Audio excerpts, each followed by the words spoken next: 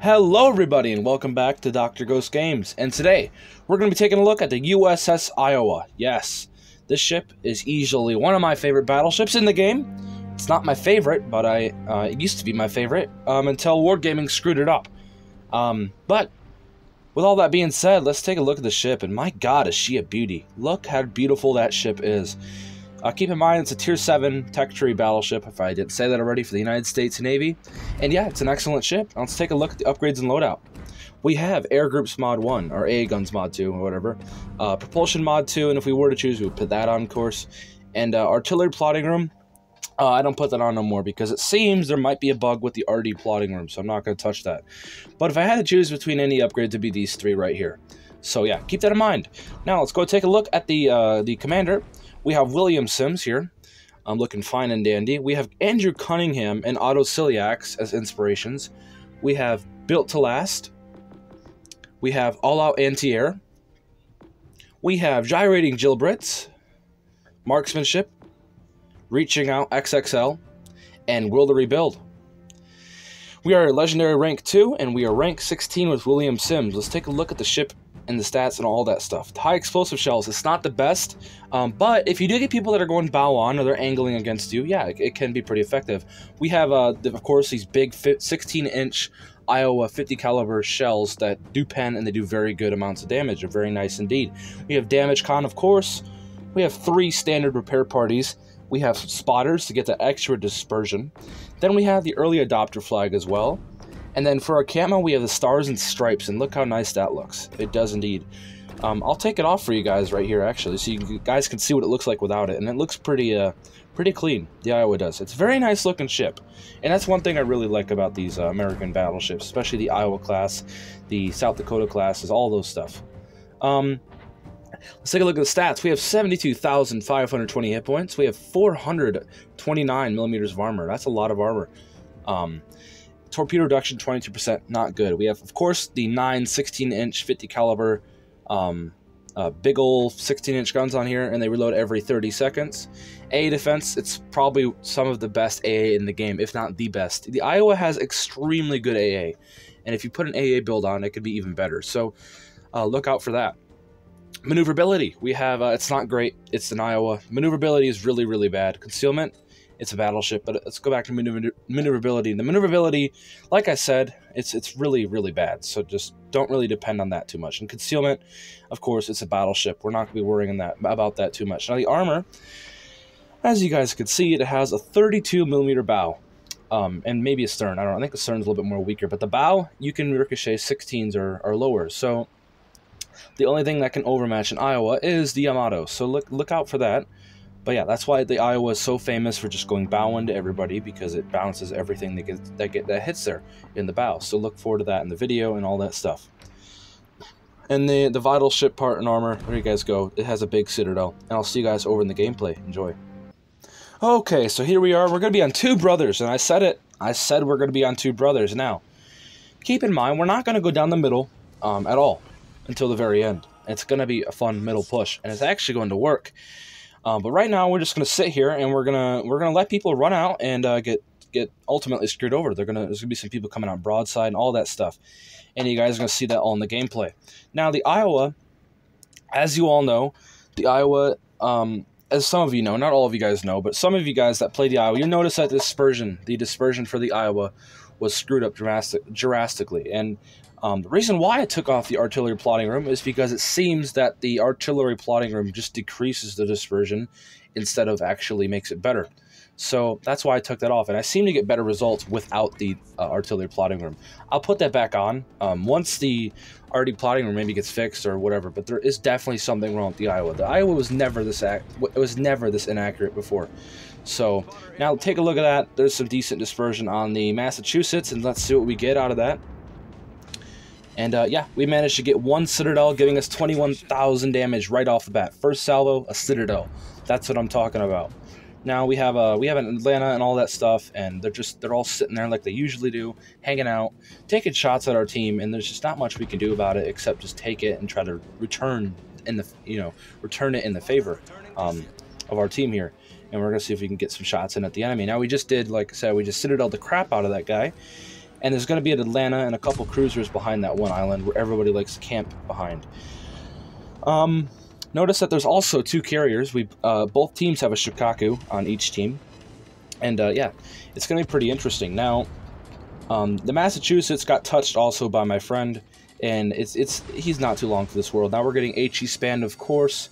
So we're going to start backing up and hopefully get out of the range of that light cruiser that's HE spamming us. Now, notice that the Massachusetts still is sailing away, and he should be sitting at his spawn near there.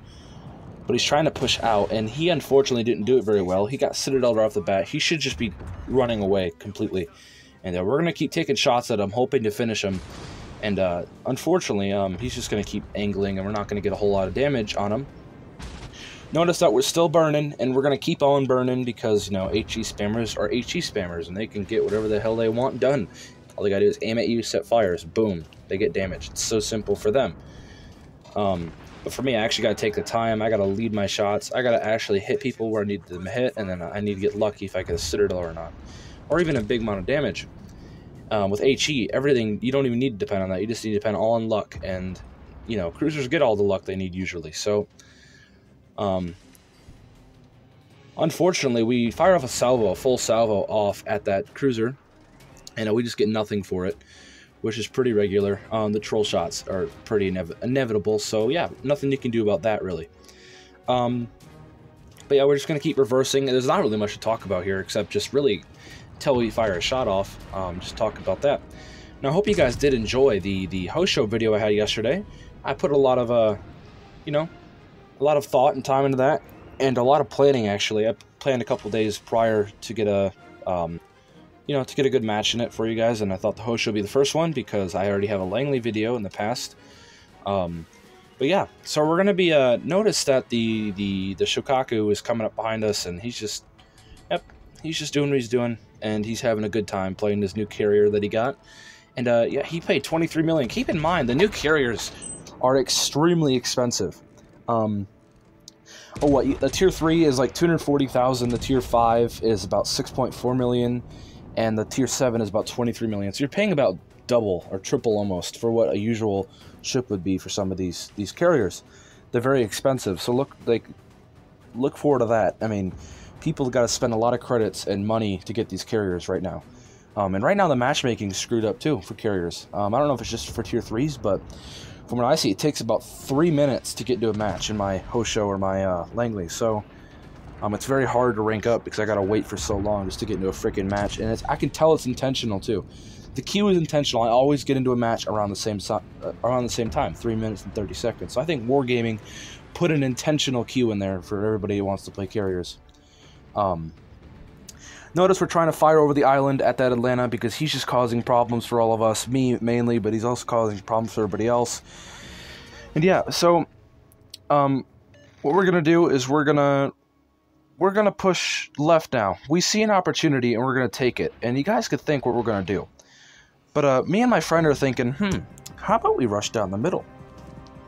It sounds stupid, right? But at this point in the game, we're all in the heat of battle. We're all focused on the flanks and not the middle.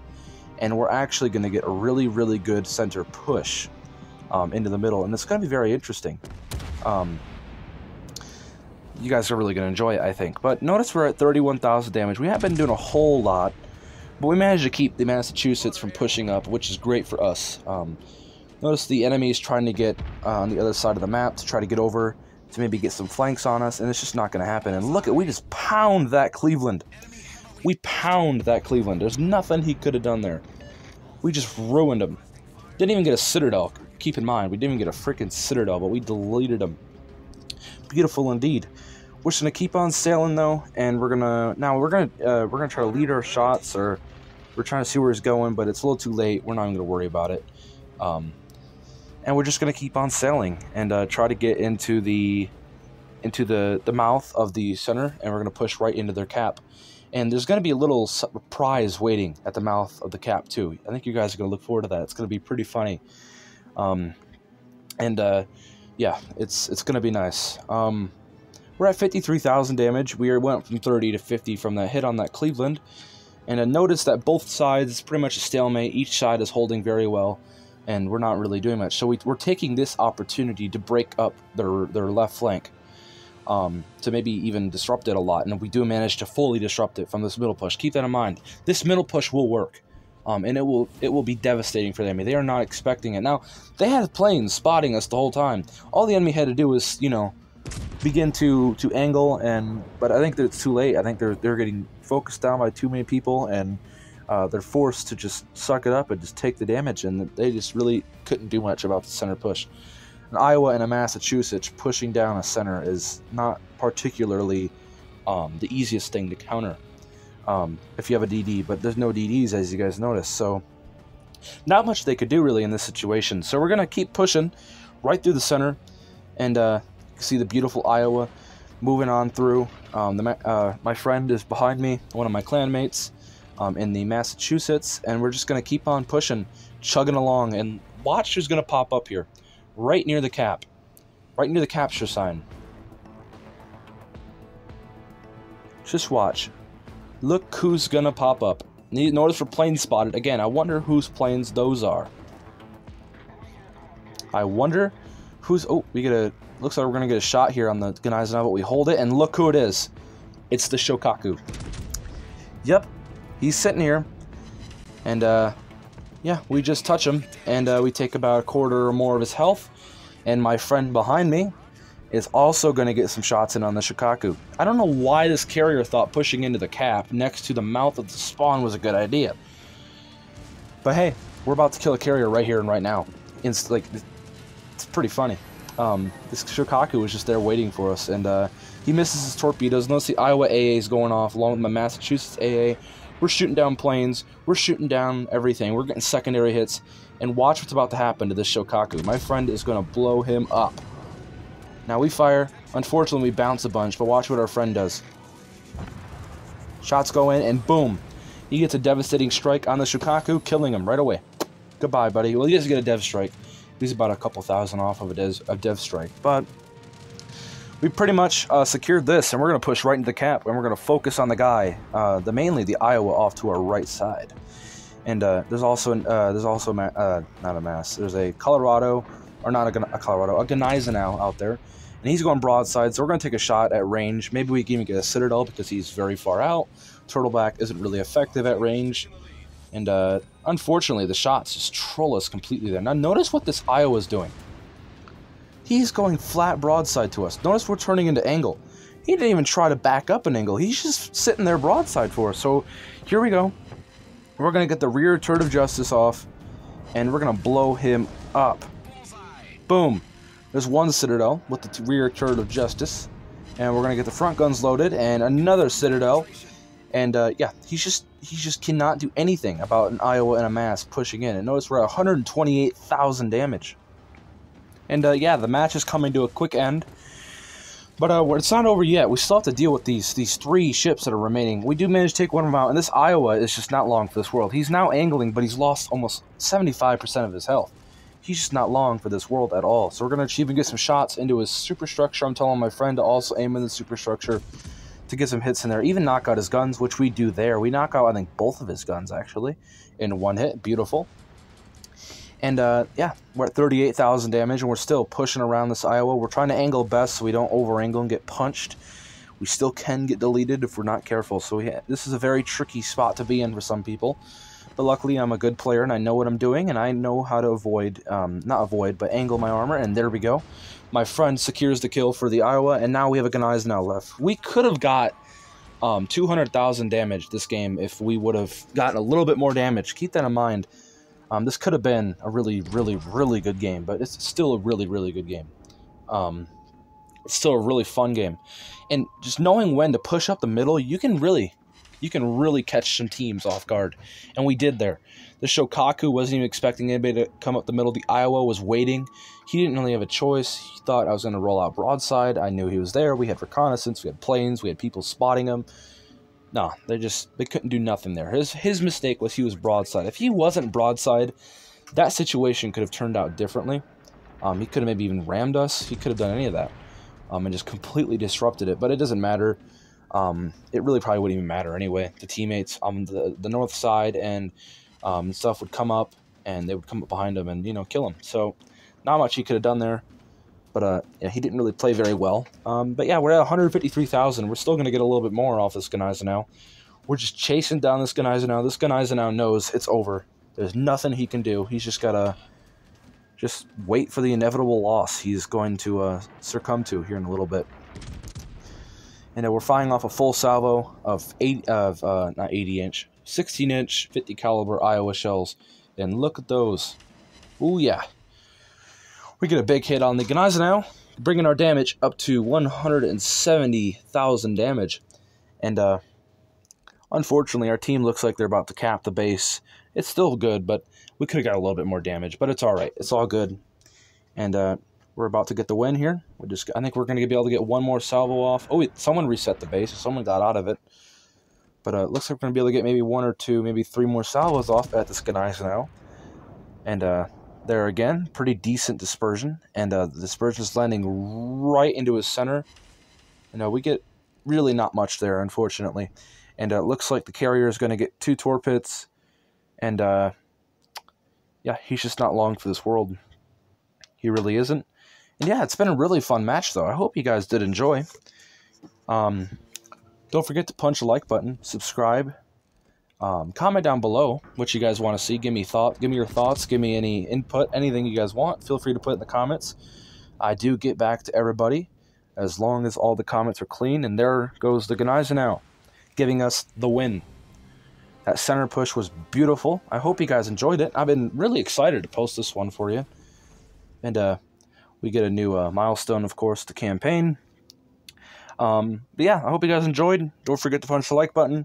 Subscribe, comment down below, all that stuff, and let's take a look at the battle results. 173,000 damage, a whole bunch of credits earned, a whole bunch of planes shot down, citadels, all the stuff in one battle. And yeah, I really hope you guys enjoyed, and I'll catch you guys on the next one tomorrow. Peace out, stay healthy.